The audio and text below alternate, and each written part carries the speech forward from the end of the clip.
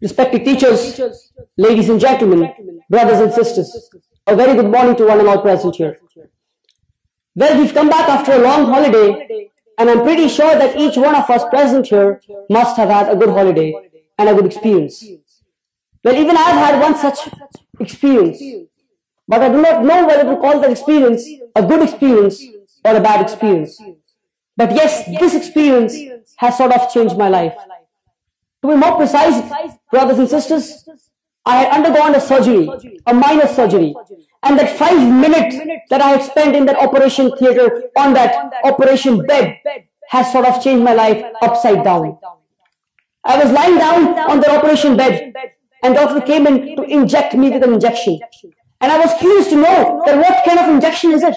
I asked him, "Sir, what kind of injection is it?" He said, "Son, this is anesthesia." I asked him, "Why are you giving this injection to me?" He said, "We're giving this injection to you so that you would go off to a deep sleep or an unconscious state, so that we can operate you well." I asked him, "Sir, what if I don't come back from that deep sleep?" He said, "Son, that won't happen."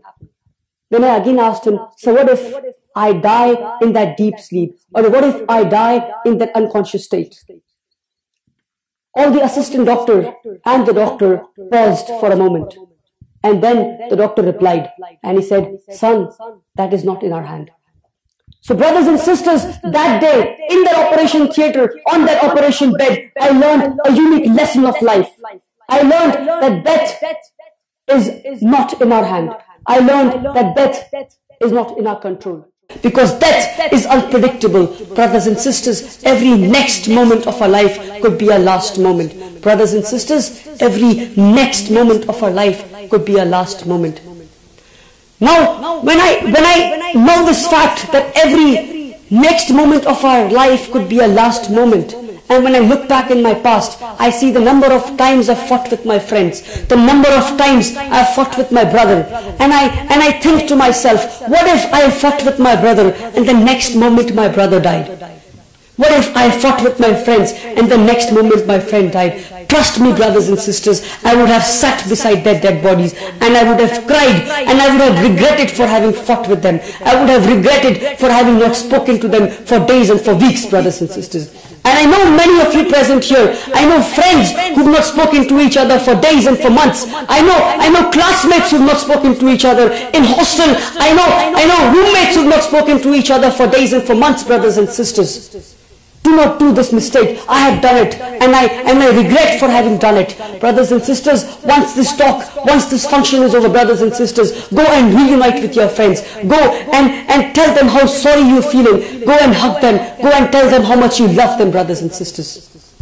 Brothers and sisters, I know many of you present here today who think that they and their wealth will last forever.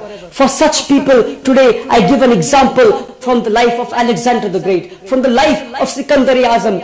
For those of you who do not know, this is the man who at the age of 25 had the largest empire in the human history. And when this man at the age of 30 falls ill and he realizes that his time is